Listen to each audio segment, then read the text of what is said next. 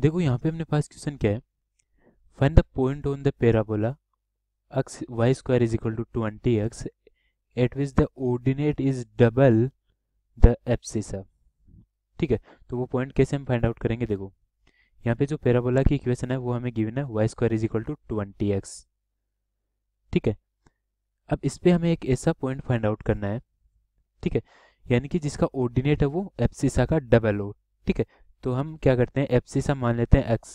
ठीक है, एब्सिसा क्या होता है, x कोऑर्डिनेट, और ऑर्डिनेट क्या होता है, y कोऑर्डिनेट। ठीक है, तो y कोऑर्डिनेट यानी ऑर्डिनेट क्या है, एब्सिसा का डबल है, तो 2x हो जाएगा। ठीक है, ये तो यहाँ से हमें x की वैल्यू चाहिए, और ये पॉइंट है वो इस पैराबोला, तो इसको सेटिस्फाई करेगा। तो y की जगह हम क्या पुट कर देंगे, 2x, और x की जगह क्या पुट करेंगे, x। ठीक है, तो y की जगह 2x यानी कि 4x square is equal to 20 into x की जगह x आ जाएगा, x से x कैंसिल आउट, तो x इज इक्वल टू आ जाएगा 20/4 यानी कि 5। ठीक है, x इज इक्वल टू 5 आ गया, तो पॉइंट क्या आ जाएगा इस पे, x इज इक्वल टू 5, और ऑर्डिनेट यानी कि y कोऑर्डिनेट इसका डबल होना चाहिए, तो 5 इंटू 2 10। ये अपने पास इस पैराबोला पे पॉइंट आएगा। ठीक है, इजी है।